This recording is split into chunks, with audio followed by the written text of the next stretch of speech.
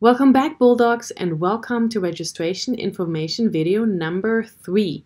This is the video where we're actually going to look at how to register for classes using the schedule planner that you can access through OnePort. Let's go and let's get you in those classes. You get to the schedule planner through OnePort and you will need your username and password, the same you use to access your UNCA email, to log in. In OnePort, you can find the schedule planner under academic links. When you log in, make sure you have your list of classes for next semester ready. Engineering majors, before you get to this step, please make sure to watch the engineering video and make sure to use the list of first semester courses that is shared on this website.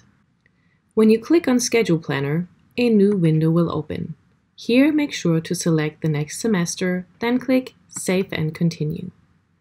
On the next screen, select all instruction modes to make sure you have access to all classes offered next semester, then click Save and Continue. On the next screen is where you can add courses by clicking the Add Course button. This will open another screen where you can look up classes by subject, attribute, instructor, or course registration number.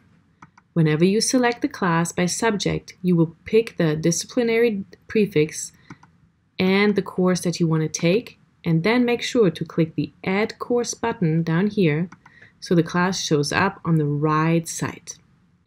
Once you have selected all the classes you want to take next semester, they should all show up here on the right side of the screen.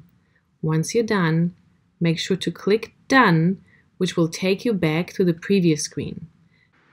Now you can add a break to block times when you cannot take classes, for example because of work or sports practice.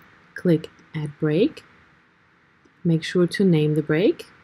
Then select the times for when you want the break to be in effect, as well as the weekdays for when you want that break to be on your schedule, and then click Add Break.